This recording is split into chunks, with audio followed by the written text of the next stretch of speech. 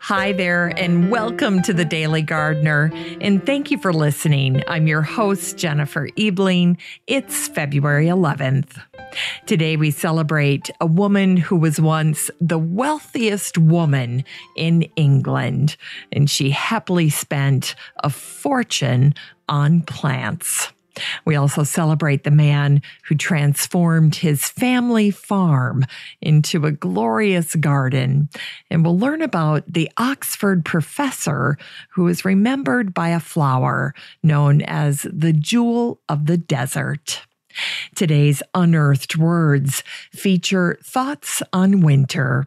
And we grow that garden library with a book that will help you develop a botanist's vocabulary. I'll talk about a garden item that you can buy that I use all the time. And then we'll wrap things up with some sweet February folklore. But first, let's catch up on a few recent events. Here's today's curated articles. First up is an article that was featured in The English Garden, and it's congratulating Penelope Hobhouse, who won the Society of Garden Designers Lifetime Achievement Award for 2020. Past winners include Pete Oudolph, Beth Chatto, and Christopher Bradley Hole. The award recognizes Penelope's outstanding contribution to landscape and garden design. You can get inspired and grow with her many books on garden design and garden history. If you'd like to read this article about Penelope, and she's had such an amazing life, you can find it easily in the listener community for the show on Facebook. Just search for Penelope, and this post will pop right up. Then next up was a post that was written by Jessica Walliser over at Savvy Gardening. The post was called Fertilizer Numbers, What They Mean and How to Use Them to Grow Better. This is an excellent, comprehensive post on fertilizer, a topic that can be confusing for many gardeners. If you know your numbers and what they mean, you'll be able to use them to help you grow in your garden even better this year. As Jessica points out, NPK stands for nitrogen, phosphorus, and potassium. Now, when you're in the store and you're buying a bag of fertilizer, the description may not expressly say NPK, but you'll at least see a series of 3 numbers. Now, how do plants use NPK? Well, as Jessica points out, nitrogen promotes shoot and leaf growth. So adding it to a green leafy vegetable plant like spinach or lettuce makes sense. The middle number represents P or phosphorus, and that generates fruit, flower, and root production. It's great for root crops like beets and carrots and onions, as well as for encouraging flower and fruit production. And then finally, the K, the last number, is referring to the potassium, and that affects a plant's hardiness and vigor. There is so much information in this post. Jessica really did a comprehensive job. And if you'd like to read all about fertilizer and better understand your numbers, what they mean, and how to use them to grow better, just search for the word fertilizer in the Facebook group for the show, and this post will pop up. Now, if you'd like to check out any of these curated articles, any of the articles that I talk about on the show, you can do it as well simply by joining the Facebook group for the show. It's a free listener community in Facebook, and all you have to do is the next time you're in Facebook, just head on up to the search bar, type in the Daily Gardener Community, and then the listener community for the show will pop up. You can request to join. I'll get a notification on my phone, and then it's that simple. I'll admit you into the group, and then you'll have access to the group and all of the articles. They'll actually start to show up in your Facebook feed, intermixed among pictures and updates from your friends and family. And best of all, there's absolutely no spam in the group. I take great pains to curate good garden articles for you guys. I share it all in the group for free. These are articles that I hand curate that I enjoy myself, and I'm happy to share them with you. So take advantage of it. Join the Daily Gardener community. And by the way, I'd love to meet you in the group. And if you have good garden articles of your own, or garden poetry, or pictures of your garden that you'd like to share in the group, that would make my day. So go ahead, take advantage of it. Join the Daily Gardener community in Facebook. Here's today's brevities. Today is the birthday of the British aristocrat, naturalist, plant lover, and botanist, Margaret Cavendish Bentinck, the Duchess of Portland, who was born on this day in 1715. Margaret married when she was 19 years old. She always went by Maria to her family and friends. Together, she and William Bentinck had 5 children. One of their sons even became the prime minister twice.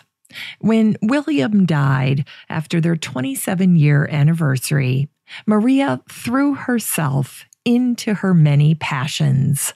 As the wealthiest woman in England, Maria could acquire virtually any treasure from the natural world. And she did. She cultivated an enormous collection of natural history, which was tended by 2 experts she hired personally to attend to each item: the naturalist, Reverend John Lightfoot, and the Swedish botanist, Daniel Solander. Maria's home was referred to by society as the Hive. It was the hub of activity for Solander and Lightfoot and the other people who helped process her acquisitions.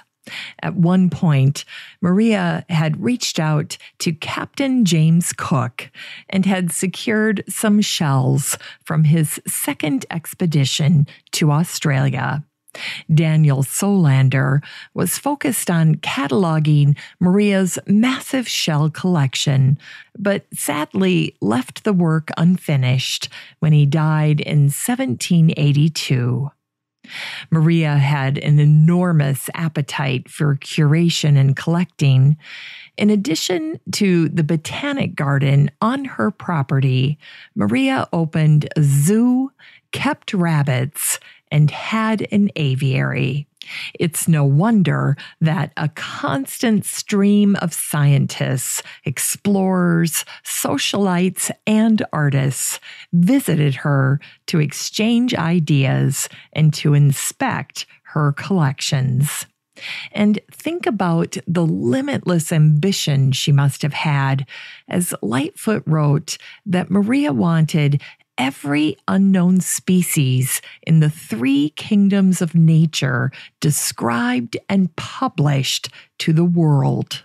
Now, Maria had a special love for collecting plants and flowers from far-off places from around the world.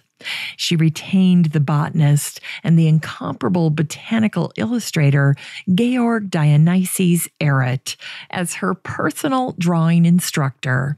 Struck by the luminescence of his work, Maria bought over 300 of his paintings. Maria also became friends with the botanical artist Mary Delaney. Mary made botanical paper mosaics, as she called them. She was essentially creating flower specimens out of tissue paper. Mary was exacting, dissecting real flowers and then replicating what she saw with tissue paper. To gather more material for her work, Maria and Mary loved to go out into the fields and collect specimens together. As the Duchess of Portland, Maria shared her specimens with the public, and she displayed her various collections from around the globe in what she called her Portland Museum. Once in 1800, Maria received a rose from Italy, which became known as the Portland Rose, in her honor. The rose was a beautiful crimson scarlet with round petals, and it was a repeat bloomer. And here's a fun fact. All Portland roses were developed from that first Portland rose, the sweet gift to Margaret Cavendish Bentinck, the Duchess of Portland. And today is the anniversary of the death of the poet and landscape gardener William Shenstone, who died on this day in 1763. In the early 1740s, Shenstone inherited his family's dairy farm, which he transformed into the Lezzos. The transfer of ownership lit a fire under Shenstone, and he immediately started changing the land into a wild landscape, something he referred to as an ornamented farm. Shenstone wisely bucked the trend of his time, which called for formal garden design. He didn't have the money to do that anyway, yet what Shenstone accomplished was quite extraordinary. His picturesque natural landscape included water features like cascades and pools, as well as structures like temples and ruins. Now, what I love most about Shenstone is that he was a consummate host. He considered the comfort and perspective of the garden from the standpoint of his visitors. When he created a walk around his estate, he wanted to control the experience. So Shenstone added seating every so often along the path to cause folks to stop and admire the views that Shenstone found most appealing. Then he incorporated signage with beautiful classical verses and poems, even adding some of his own, which elevated the Lezzos experience for guests. After his death, his garden, the Lezzos, became a popular destination, attracting the likes of William Pitt, Thomas Jefferson, and Benjamin Franklin. And it was William Shenstone who said, "Grandeur and beauty are so very opposite that you often diminish the one as you increase the other. Variety is most akin to the latter, simplicity to the former."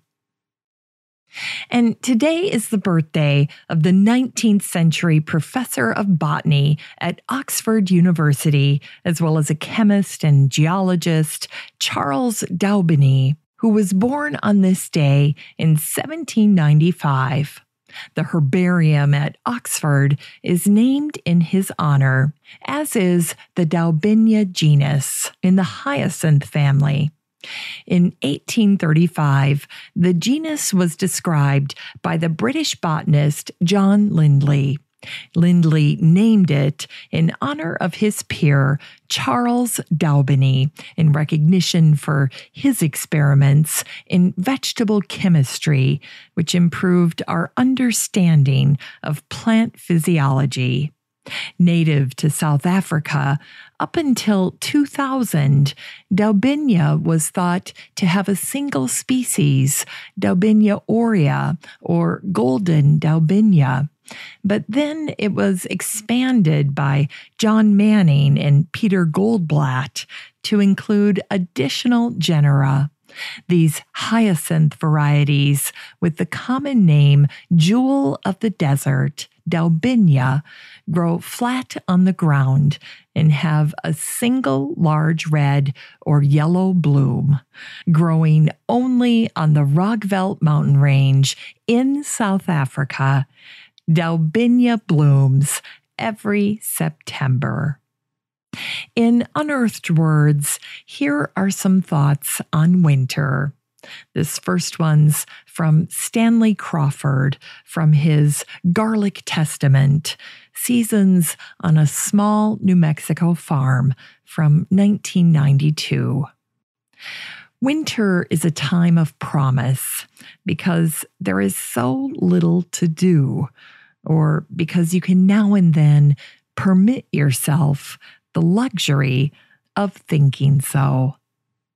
And here's a joke from Billy Connolly, the Scottish stand-up comedian.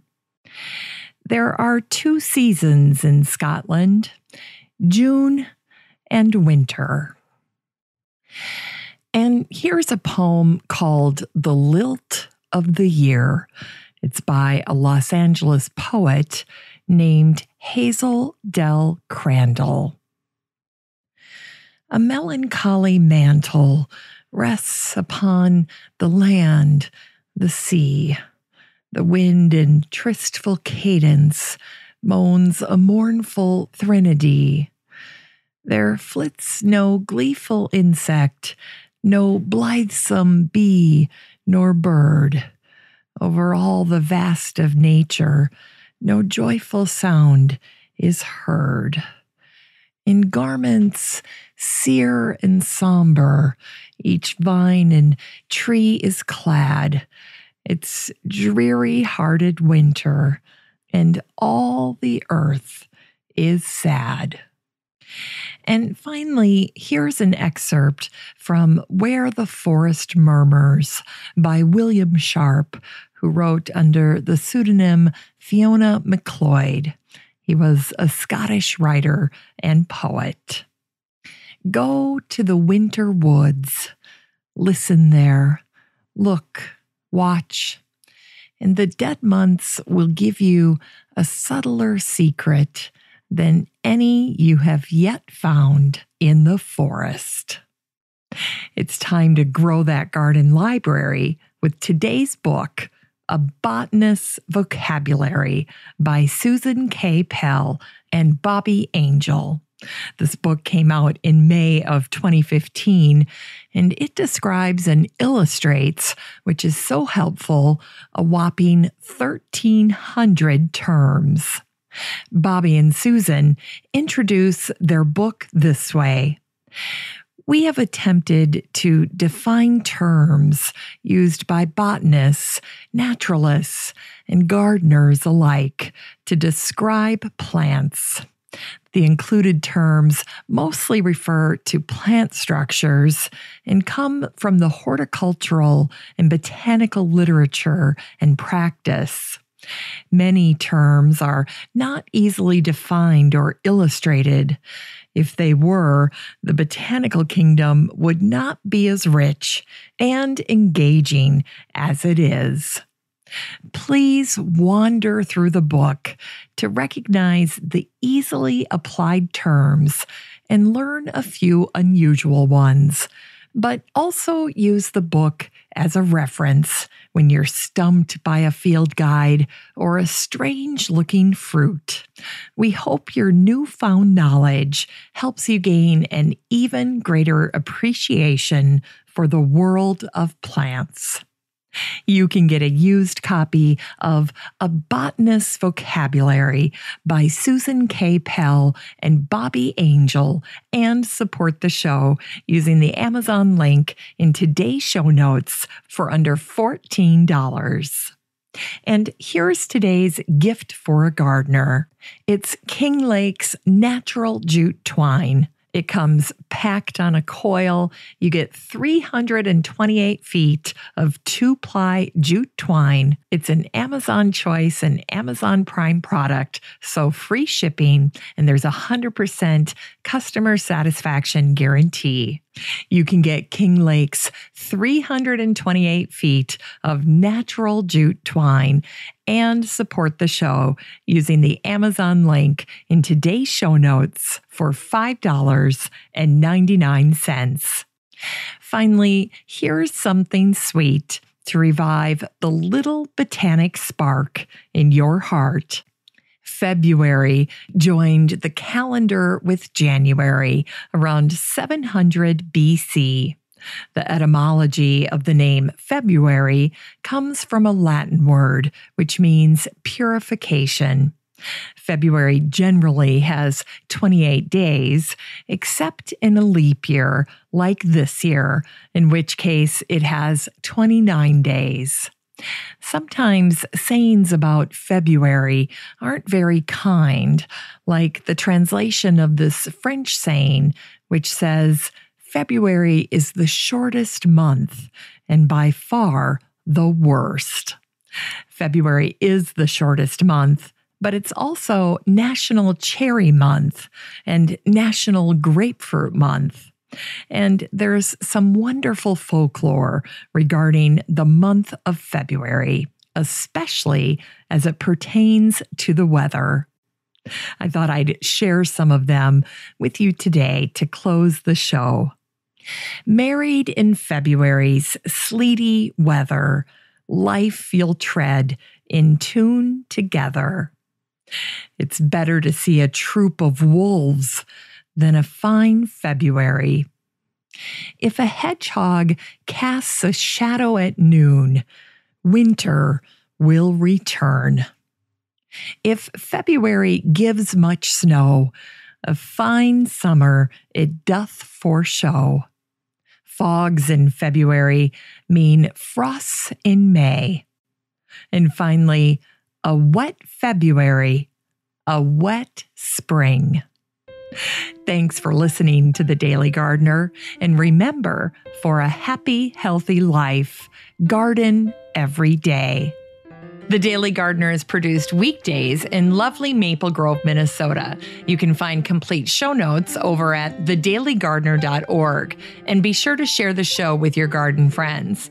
You can find The Daily Gardener on all your favorite social media, Instagram, Twitter, and Pinterest, and of course, Facebook. While you're over at Facebook, don't forget to join the Daily Gardener community. Just search for these 3 words, Daily Gardener Community. The group will pop right up and then request to join. Finally, I want to thank my team at Podfly Productions, where my fabulous editor is Eric Begay. Have a great day in the garden, and we'll see you tomorrow.